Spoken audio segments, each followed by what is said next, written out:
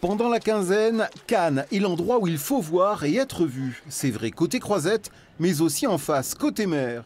Beaucoup plus chic qu'un hélicoptère, beaucoup plus cher qu'une limousine, les méga-yachts ont envahi la baie.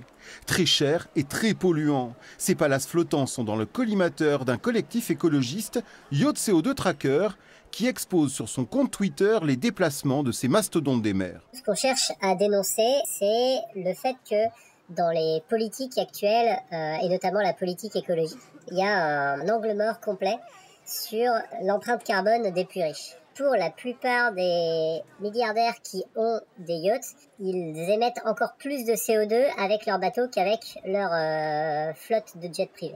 Et en fait, du coup, nous on s'est inspiré vraiment beaucoup de comptes Twitter tels que Elon Jet qui suivait le jet d'Elon Musk. Nous on s'est inspiré de ça en fait pour suivre leurs bateaux, justement pour pouvoir mettre ce sujet-là particulier en lumière, quoi.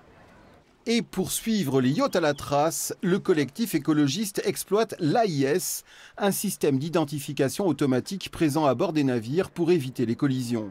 Lorsque les AIS sont éteints, le collectif sollicite alors les internautes pour leur transmettre des photos des bateaux. Aujourd'hui, 44 yachts ont ainsi été répertoriés autour de Cannes. On a suivi l'arrivée des 2 bateaux de Jeff Bezos parce que Jeff Bezos a ça que il a beaucoup communiqué sur le fait que son yacht serait un bateau écologique puisque à voile.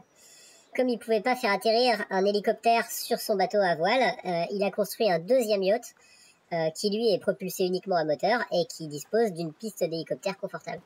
Et du coup, bah oui, Jeff Bezos, il est venu, il n'est pas venu avec un yacht, il est venu avec 2 yachts. En baie de Cannes, l'impressionnante flottille de yachts revient mouiller chaque année en période de festival. Les plus grands de ces palaces flottants émettent chacun plus de 8000 tonnes de CO2 en un an.